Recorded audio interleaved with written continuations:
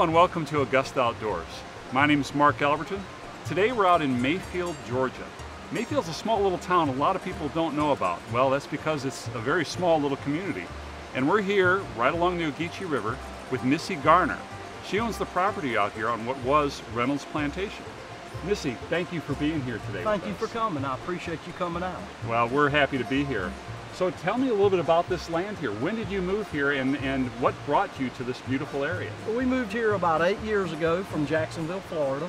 We found this in the newspaper. It was timberland and cattle property, and the mill was a bonus. We didn't know about the mill when we first came up and looked at it, and we fell in love with it. And we sold our farm in Florida and we relocated up here.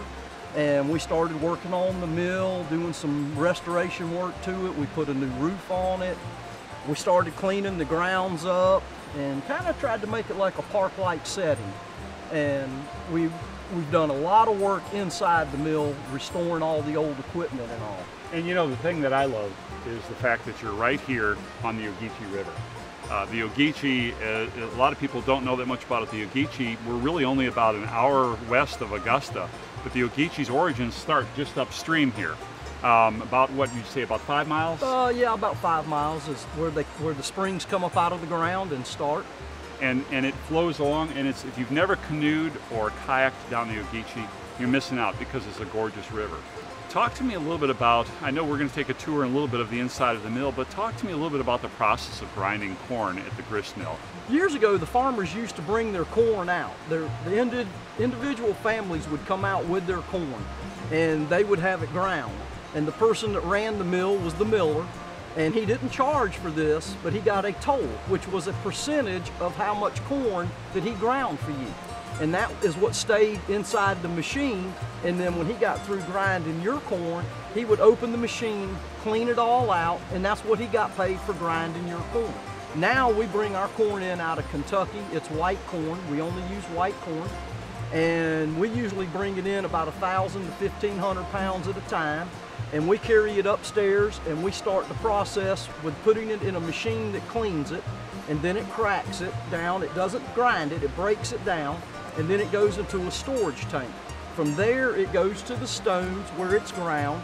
Then it goes through a sifter that separates the chaff from the corn itself, and then it goes into a scale.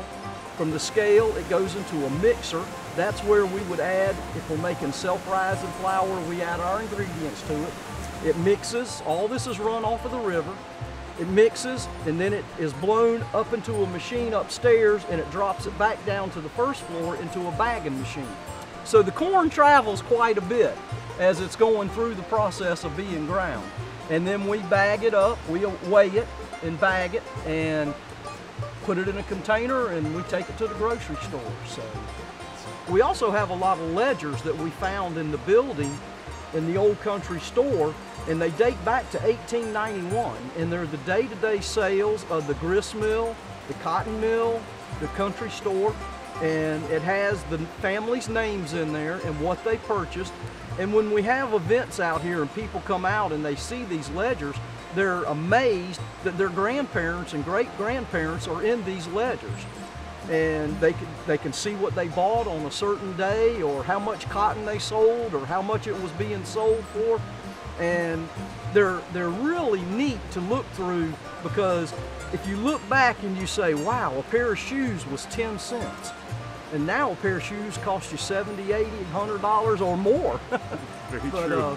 There's an event coming up next weekend that I'd like you, if you would, please tell us about. October the 26th, we're having a river fest out here, and we're trying to have a festival and raise funds to paint the mill. There's some woodwork that needs to be done on the mill, and it needs a good coat of paint. And we're inviting the public to come out. We're going to be grinding corn that day. We're going to be letting people bag their own bags of cornmeal. We're going to be having hot dogs. We have a print of the mill that was done by Neil Blackwell. He's a wildlife artist out of Canada.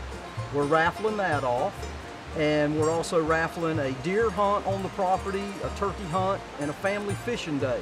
So those winners would be allowed to come back and fish or hunt on the property at a later date. So it's phenomenal.